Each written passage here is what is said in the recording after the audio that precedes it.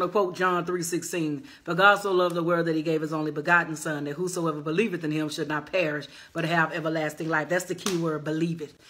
And see, a lot of people who want to continue to be in sin, oh, well, the Lord loves me. Yeah, the Lord loves you. But at the same time, you're going to keep on violating God's word just because you believe that God still loves you in the sin that you're in. God don't want you to continue in sin. He wants you to turn away from that sin, or you're going to defile that relationship. And then let's see, we can go to Isaiah 59:2. And it says, but your sins, your iniquities have separated between you and your God, and your sins have hid his face from you, that he will not hear.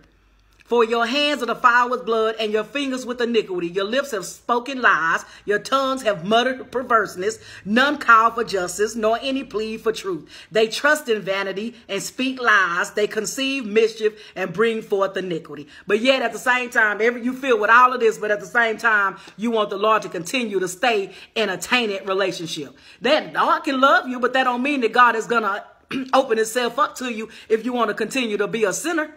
So, I mean, it's really no different than you being married. And if you're married, you're in a relationship. And that's the only way it seems like people really listen, because you got to refer to something like that because everybody want to be married. Good God, there ain't no single people these days that are content. It seems like it.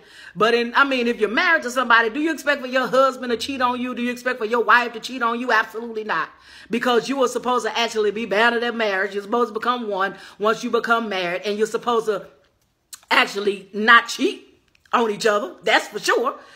So how's it any different with God? Would you stay in a relationship if a man cheating on you? Would you stay in a relationship if a woman cheating on you? Absolutely not, because they are dishonoring your vows. They are dishonoring y'all relationship. How's it any different? That person can still love you, but at the same time, they're going to get tired of you treating them any kind of way. How's it any different with God? If you continue to sin, it's like you are not honoring God. And you expect for God to be there for you every time you turn around, every time something go wrong, because you dishonoring him. You're sinning every 5 minutes, and you're not doing anything. You're doing something that is actually incompatible with the word, but you want God to be there for you every 5 minutes. Well, then you need to stop. You need to actually stop sinning, turn from your sin, so God can then reestablish their relationship with you, and then God will start listening to you.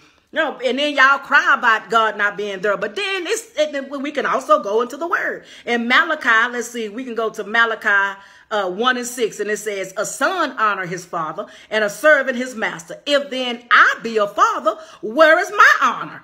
So you dishonor God. So why you expecting for God to be there for you every 5 minutes if every time you turn around you dishonoring him?